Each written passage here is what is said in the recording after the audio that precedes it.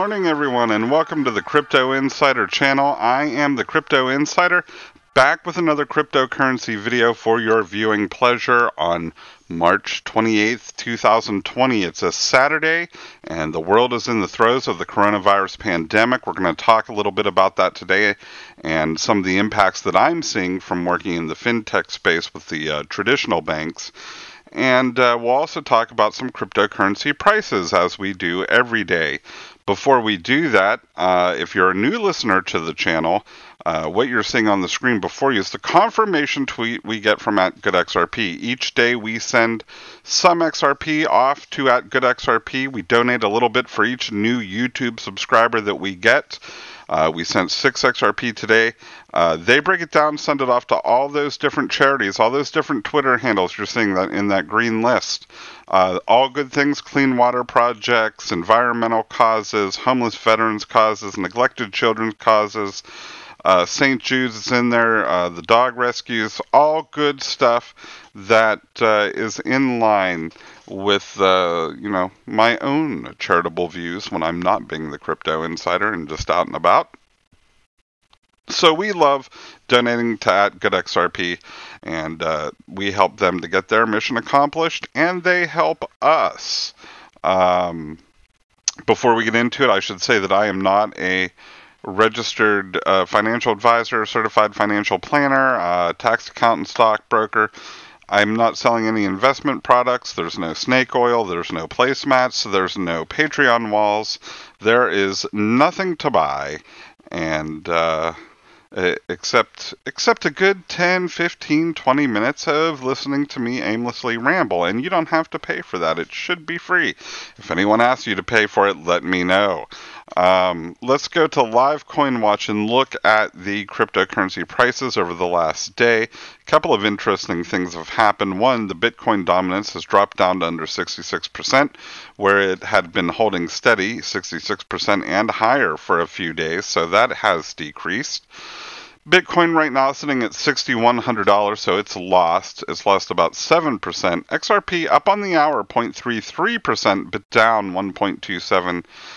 Percent over the past 24 hours. But what's interesting is the divergence. There's been a little bit of a divergence in the weekly chart here from Bitcoin and XRP. So that's good news. That means XRP is being affected by other things outside of just the price of Bitcoin moving. And that's what we want to see. I don't expect there to be a true divergence in the charts until we get down to around that 50% mark here in the Bitcoin dominance. If that happens, I think you'll start to see some of the coins stand on their own. Now, when we start looking at the percentages of gains and losses here in Live Coin Watch, one of the other interesting things I'd like to point out that I'm noticing is that yesterday when we made our video, XRP was the biggest gainer in the top 10. Today, it's lost the least out of all of the losers in the top 10. So over the past 2 days, it's gained at a higher percentage and lost at a lower percentage than all the other cryptocurrencies in the top 10. And probably the top 20, I just haven't gone down through it all really that much yet. We're not seeing any huge gainers. We have alt positions other than XRP. I am certainly a big XRP fan. You may even call me a fanboy, but we do have other positions we like. Tezos took a bit of a dive. It's down 9% since yesterday. We also are a Chainlink. It's down 7%. We like that token as well. And we like Hedera Hashgraph, which looks like it may have dropped a spot in the market cap list, but it's also down 7%. And, I'm not too discouraged with a lot of these positions. Look, everything is down. Some stuff is down 12%, 9%. It's just the whole market is pretty much down. We sometimes see a pullback or a depressed buying and selling activity on the weekends for crypto. And so it's not that unexpected that if you're going to see a drop for the week that it happens on the weekend. Once in a while you'll get a weird turnaround and a run on a weekend, but it doesn't happen too terribly often. And I think if it does, it's normally like Sundays. I can't remember. Going to our CoinAlyze page, just 5 minutes ago, this was all green with overboughts. So this is how quickly this page can change.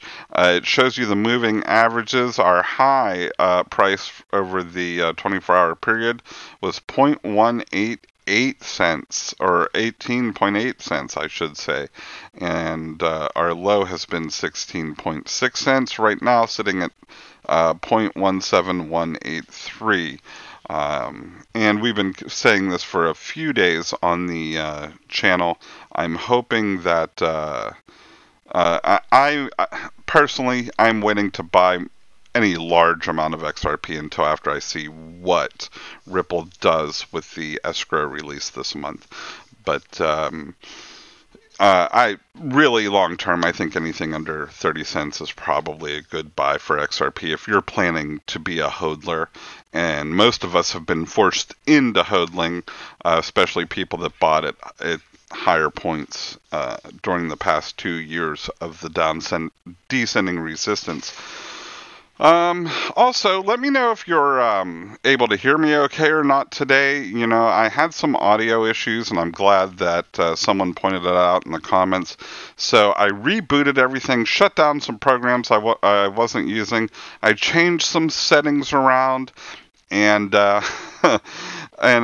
reset the audio levels. You know, I always like to push it. Generally, if I'm setting an audio level for a voice, I want to go as high, as loud as I can go without clipping. And so I've turned it back a little bit, so hopefully there's not as much crackling and clipping as somebody said there was. But thank you for your feedback on that. If you ever hear something weird in my videos, because I don't watch them after I make them, I just sort of edit them all together and put them out, but I don't rewatch the final product. So if you ever notice something like that, feel free to comment. It'll help me out and let me make some revisions. All right, so also, if you've been here since the beginning, you know that Saturdays we kind of talk about some things that maybe aren't in the news and maybe are just banking concepts or economic concepts. If you go back and look, you'll see we have videos on Gresham's Law, and we have videos on mumps. So just weird sort of things that pop up in the financial world that I've seen over my time in it. You know, like I said, I'm not a broker or anything, but I have worked in the fintech space for 17 years. And I've worked in the support realm as well as the project management and implementation realm. And so I wanted to talk a little bit about what we're seeing with some of the major financial industries or financial entities from the standpoint of where I work. And I don't like to give too many details away of where I work because I don't want them to start listening to my broadcast. And I don't want to, you know, it's very easy to piss someone off in the cryptocurrency realm and then to have them harass you because it's the internet and that's the way the internet is. So, you know, so I've just, I don't reveal a lot of details, but I can and I will if I ever need to for a specific reason. What we're seeing right now with Corona is a weird effect that I don't think anybody ever really planned on. So, in the course of doing work for a major financial entity, somebody with a banking charter that's active, there are a lot of files that are received every day from the Federal Reserve that have to be posted to the bank, and then there are return files. There are item processing, meaning checks and deposits come in, and people run these through machines, and the machines will kick out things that can't be read right, and then those will be entered in manually, manual item processing by operators, and all that work is batched every day, and it's put into new files, and you know, often batched or sent back out to the Fed, depending on the files. And there are files that will apply floats to checking products, floats or holds to checking products. So all this manual work and batch processing, a lot of the big companies that do it for other banks, because most banks don't do their own. Most banks don't have people sitting around doing item processing. They all pay just a few financial institutions throughout the U.S. to do it, the big ones. One thing that my company started doing several years ago is they will outsource some of that work to India. Um, because it's cheaper, obviously, and it cuts down on the amount of onshore staff that they have to have at data centers throughout the country. So some of the impact we're seeing now is that these outsourced places in India or wherever they've outsourced them to, but India specifically is on a lockdown. And some of these data centers that did this processing are just shut down with no warning.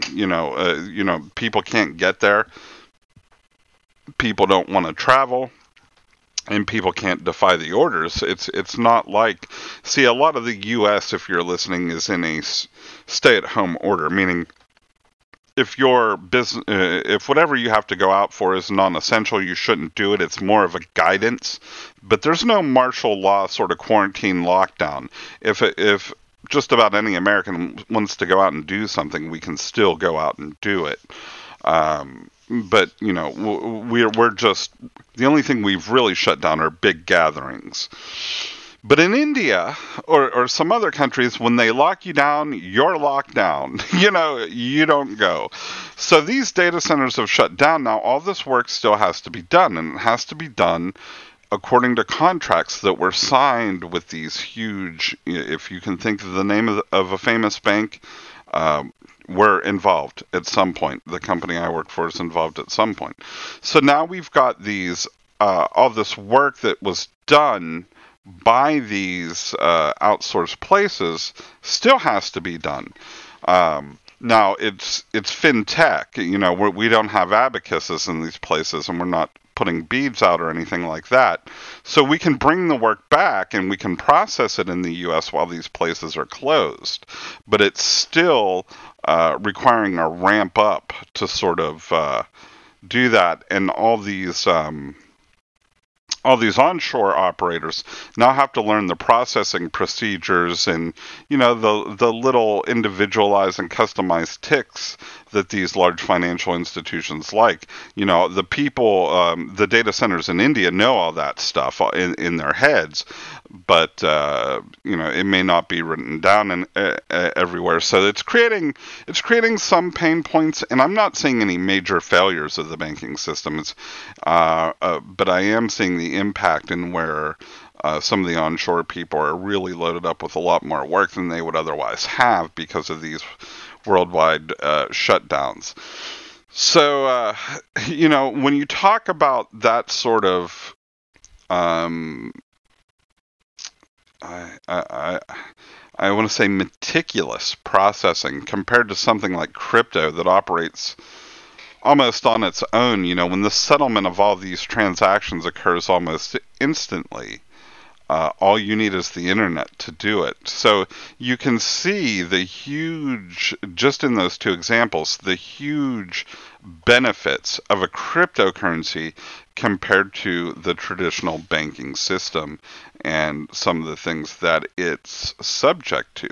And then, when you have outsourcing too, one of the things, it's really odd to see some of the agreements made around the world. Even some countries that you would think, as an American, are advanced. Some of these European countries, when you're signing contracts and stuff in them, there are countries, you would be surprised, where a bribe is a tax write-off. It's illegal to bribe somebody to further your business.